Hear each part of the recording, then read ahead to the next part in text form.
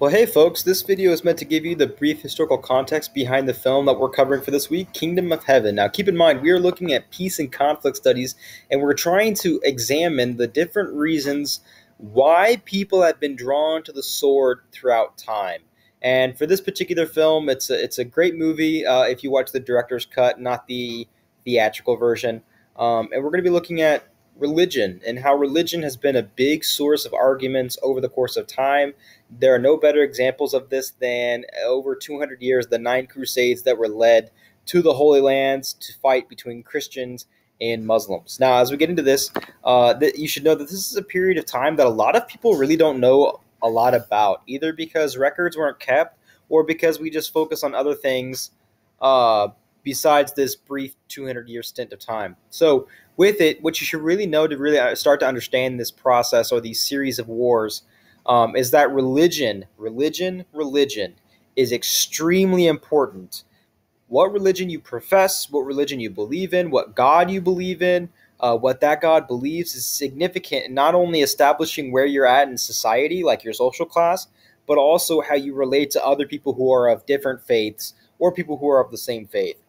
To believe something different from the main dominant church was extremely heretic and could easily call for you being executed, burned at the stake, declared a witch, declared satanic, and really having a lot of consequences for whether or not you could survive in this kind of type of society. So before I show you some maps, what you should really know about is that Catholicism, the Catholic Church, which has the Pope at its head and says that the Pope is the vicar of Christ, meaning that the Pope is the embodiment of Christ on earth until Christ comes again.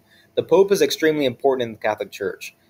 There's also a lot of traditions and rituals that happen in the Catholic Church, and if you are Catholic, there are a lot of things that you are expected to follow or do, including kneeling before the power of the Pope. And in many ways, the Pope is not only a religious leader, he has also been a political leader throughout time, and most importantly in this time of human history. So on the other side of that, you have Islam, which is the other dominant world religion throughout northern Africa and Arabia, which believes in the God Allah. And so Christianity and Islam claim to have the same roots in looking at Abraham, not only in the Bible but also in the Quran and even in the Torah for Judaism.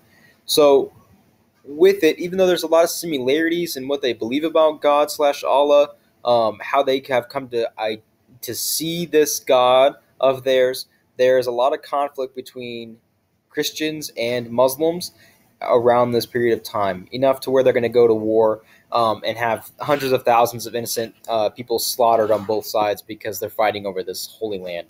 Now, the church is the dominant source of power. Kings are not allowed to be kings until that king has gone through the official ceremony of kneeling before the Pope, and the Pope himself, with the permission of God, placing the crown upon the king's helmet or the head.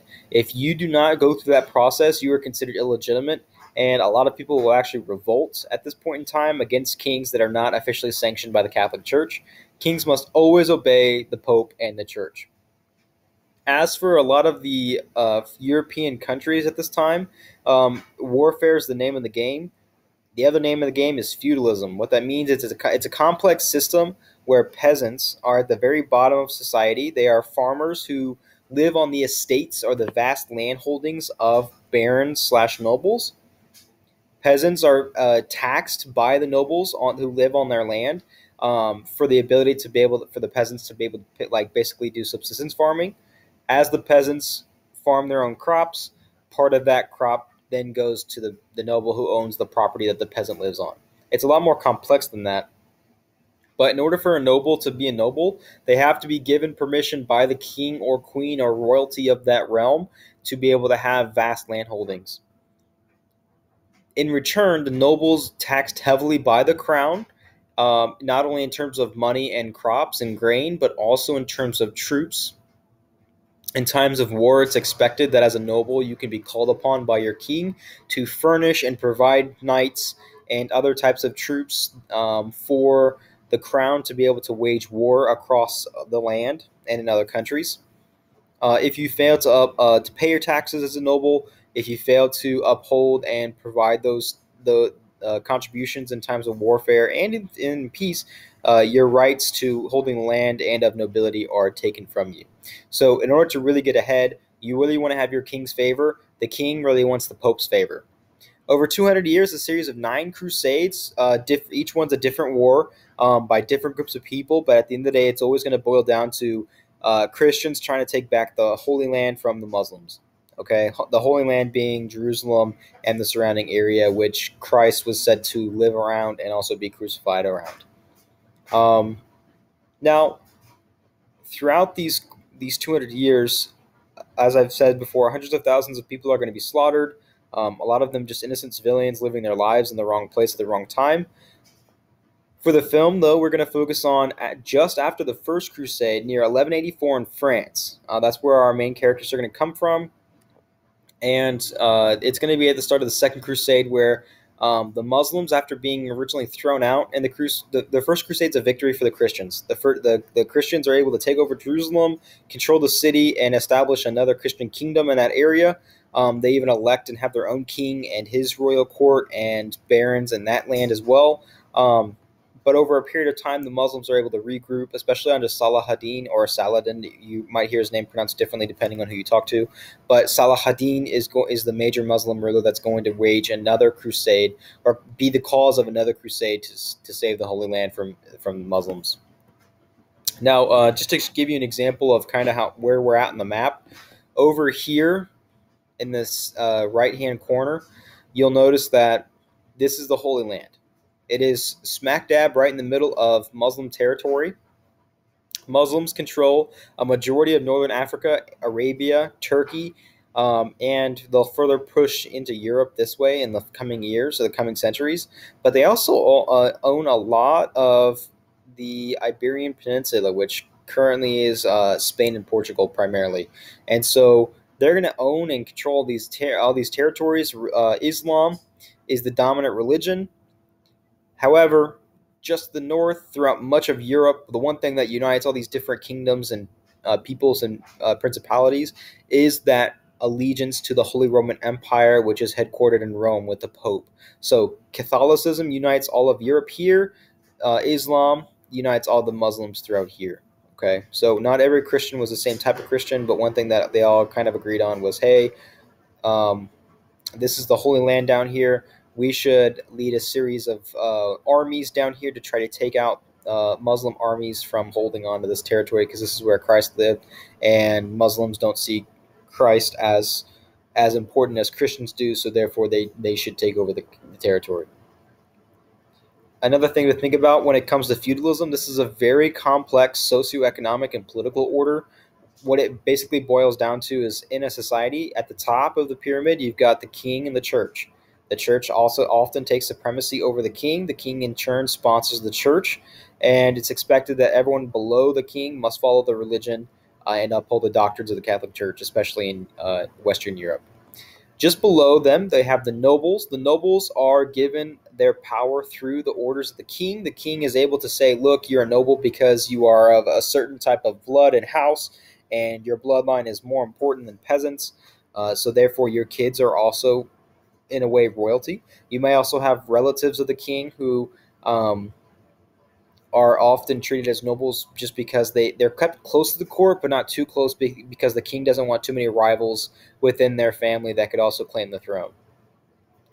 Towns are becoming increasingly important. More and more people are starting the process of moving to towns instead of just living out in the countryside. But at this point in time, peasantry and living in the countryside and farming for your own food is going to be extremely important as well. Lords are going to be like knights and individuals who are on the next level.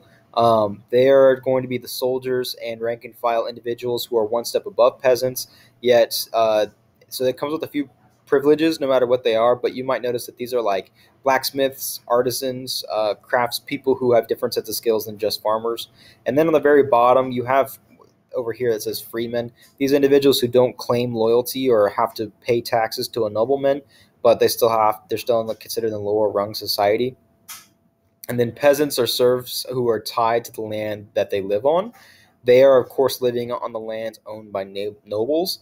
And in turn, in theory, all land is owned by the king and all land is owned by the church. So you can see that no matter where you're at in society, you're always paying homage to the church and to the king for God and for country.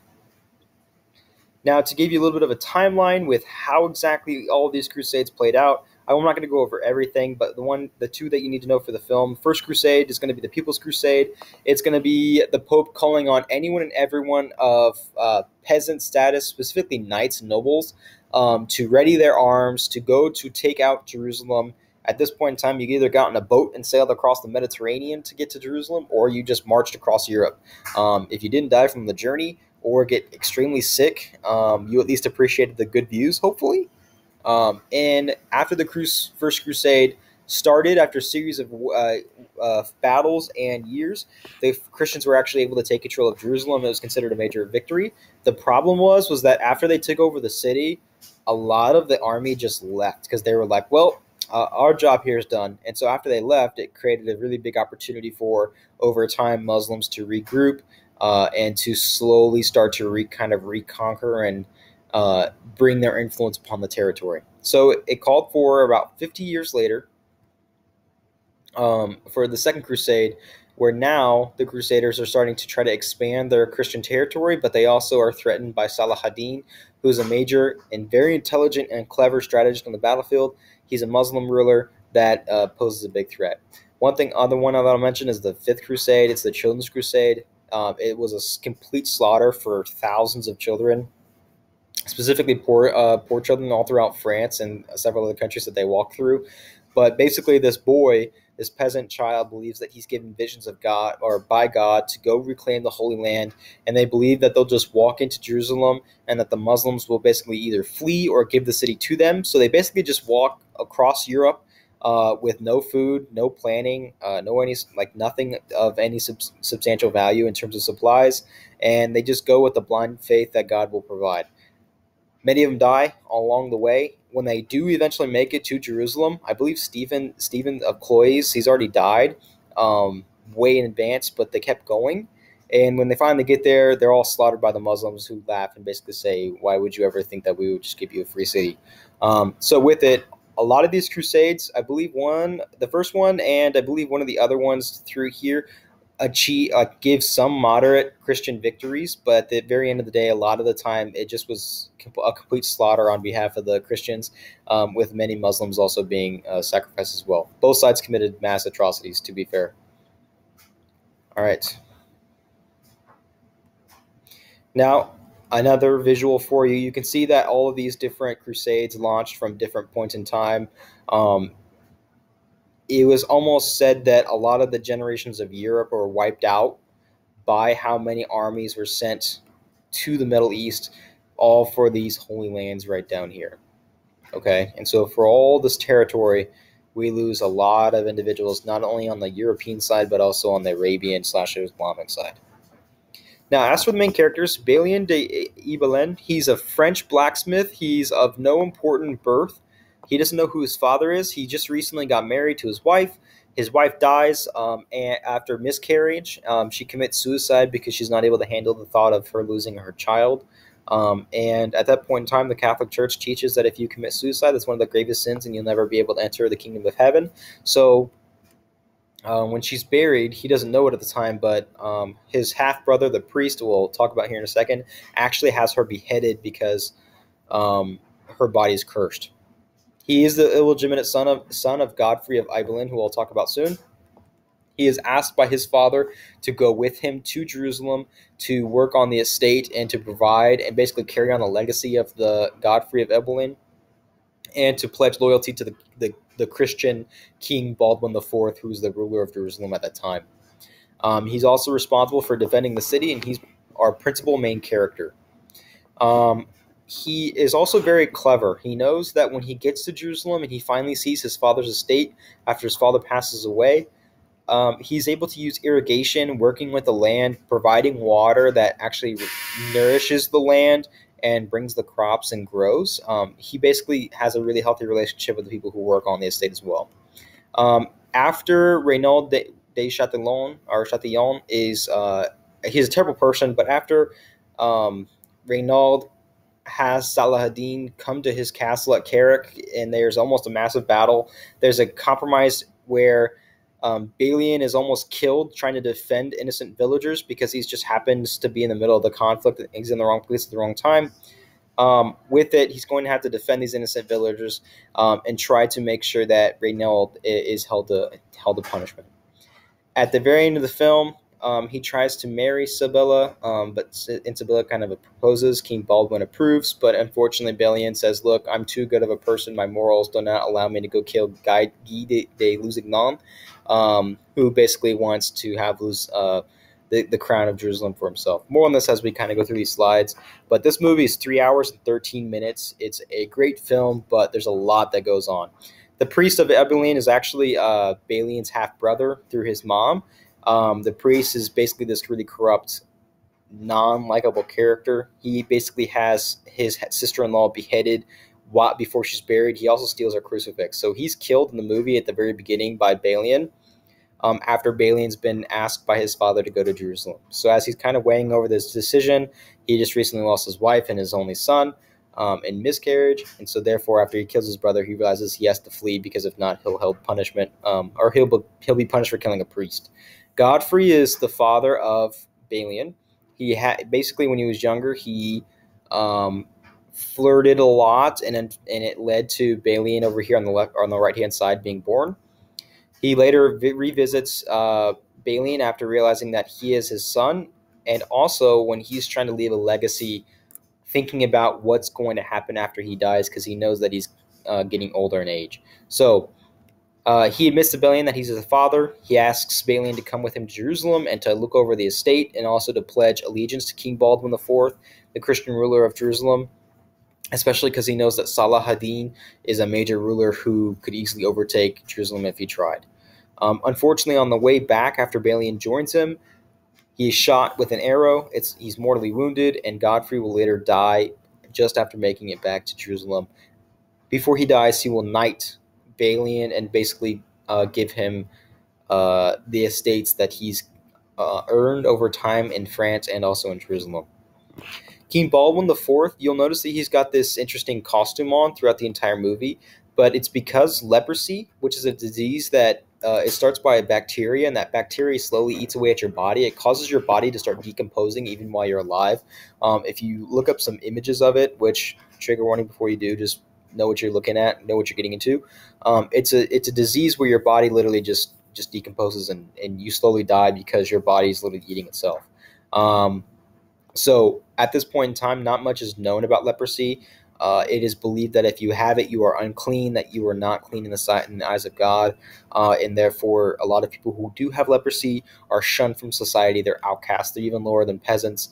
And if you have leprosy, you used to have to go into a city shouting leprosy or I'm a leper, because it was commanded that like no one wanted to be near you in case they got it. It is very contagious, but you have to be around somebody for a significant period of time in order to really get it. So King Baldwin IV is a very genuine, nice king of Jerusalem. He knows the precious, fragile political system that he has in control of. He also knows that as his leprosy gets worse, there's going to be a major power vacuum, and it's going to be up to anyone who claims the throne to really try to make sure that peace holds on. He knows that he's the only one strong enough to really hold on to it at the moment, and his nephew, who's his successor and who's the son of Sibylla, his sister, may not be able to hold control because he's too young. So over time, King Baldwin IV is going to meet Balian. He's going to say, look, you're an all right dude. I want you to marry my sister and take control of the armed forces, not from this Guy de Lusignan guy who I don't trust. Balian's going to say no. King Baldwin IV is going to die after trying to defend the city from Salah ad-Din, and unfortunately it's going to leave a big, massive power vacuum. Sibylla is the sister to King Baldwin IV. Since he does not have a son, her child, Baldwin V, is the next successor. So whenever King Baldwin IV dies, her son's going to take over. She knows this, and she knows that whoever is married to her, since her child is so young, but he's going to be king, the parents are going to have a really big say on what happens in the kingdom of Jerusalem. So When she falls in love, she's originally pledged to marry Guy de Lusignan, but obviously she doesn't like him because he's not a very likable guy, and knows that he just sees her for her power and influence, but he's not even faithful to in the first place. So eventually she'll fall in love with Balian de Adolin. She will eventually try to get him to marry her. She unfortunately is refused, declined. That brings her disappointment, but she continues to try to push forward and trying to make sure that she's as good of a queen regent for the Kingdom of Jerusalem as possible after her brother dies. Unfortunately, after her brother dies and she becomes queen regent and her son is named the successor, the next king, she realizes that he's showing signs of leprosy himself, and that in order to try to save her child from the problems and trauma that come with being a leper, she kills him while he's young so he doesn't have to go through that process. She later gives the crown to Guy and then flees the city, and that's the last we see of her in the entire film. Salah-ad-Din, or as Saladin as you might see it spelled in English, in reality it's Salah-ad-Din. Salah is like a very well-known Muslim word for a ruler. A lot of the times it's also a holy position. Salah-ad-Din is a very clever tactician. He's someone that's very experienced in battle. One word from him can easily bring an entire army of Muslims against an entire city. So he's got influence, he's got pull, he's got traction, and he knows that this fragile truce with King Baldwin IV can only last for a period of time. So he's waiting for the right moment to strike. At one point, Renaud de Chatillon, who is a major friend and ally of Guy de Lusignan, he's going to have a caravan attacked. Salah-ad-Din, knowing that this is a violation of the truce, pulls up his armies, goes to try to find Renaud de Chatillon to try to punish him and bring him to account for his crimes. They go to the Castle Carrick, where Renaud's at, and basically hiding with villagers inside the castle. Forced to defend the castle because it is a Christian army that's there at Carrick, King Baldwin meets up with Salah-ad-Din and says, look, we know that this is due to the actions of one stupid person. So if we give you and we punish this Renaud guy, will you retreat? Salah-ad-Din, being a very honorable guy, says, fine, I will agree to that, but let it be known that if anything ever happens again, that will be the official breaking of our truce. So Salah-ad-Din retreats, waits for the right moment, and eventually after Renaud is released from prison by Guy, who is now the newly crowned king, Renaud kills his Salah-ad-Din's sister. Salah-ad-Din readies the armies, and then that's when we get to the final battle scene in the movie. Ultimately, Salah-ad-Din wins because the Christians are too disunited and disorganized between too many different competing rulers that he basically kicks them out and sends them to the coast. Guy de Lusignan is actually a Knight Templar. He's a noble from France. His job is to try to protect the Kingdom of Jerusalem, but as you see in the movie, he's really about himself and trying to make sure that he's making sure he's where he needs to be the most successful. He wants to claim the throne of Jerusalem for himself. He will have Sibylla as his wife. They're already married, but he's not faithful at all, and so he just sees her as an opportunity to the throne. He's jealous of Balian after discovering that Sibylla and her son, the prince, also like Balian more than they do Guy. When King Baldwin IV dies from leprosy, Guy is going to sneak in and basically try to take control of the city for himself. He's going to use the armies that are loyal to him to try to install a coup where he's made king over Baldwin V. As he does that, he is going to be crowned king after Sibylla gives him the crown to the Kingdom of Jerusalem. He's going to release his friend Renaud. Renaud de Chatillon is going to go kill the sister of Salah-ad-Din, and then that's what wages the final war. And our very last character that you probably will not like, Renaud de Chatillon is a very he does not have very positive ideas or attitudes towards anyone who's Muslim. So with that, as you see him in the movie, he is always on the go trying to see what he could do to create conflict with Muslims. And so when he attacks Salah-ad-Din's caravans and basically forces Salah-ad-Din to bring his army to Carrick, Renaud's going to hide behind the castle and eventually is thrown into a dungeon as part of that deal between King Baldwin IV and Salah-ad-Din. Once he's released by Guy, he's then going to go kill Salah-ad-Din's sister, forces Salah-ad-Din to bring his army into Jerusalem, and that's what finally starts the battle. Balian in the very last scene is going to try to defend the city from Salah-ad-Din, but he knows it's a pointless cause. All right. If you have any questions about this very long but also very well done movie, hit me up. I hope you're having a great one. I look forward to seeing you in class, and let's watch some movies on the Crusades.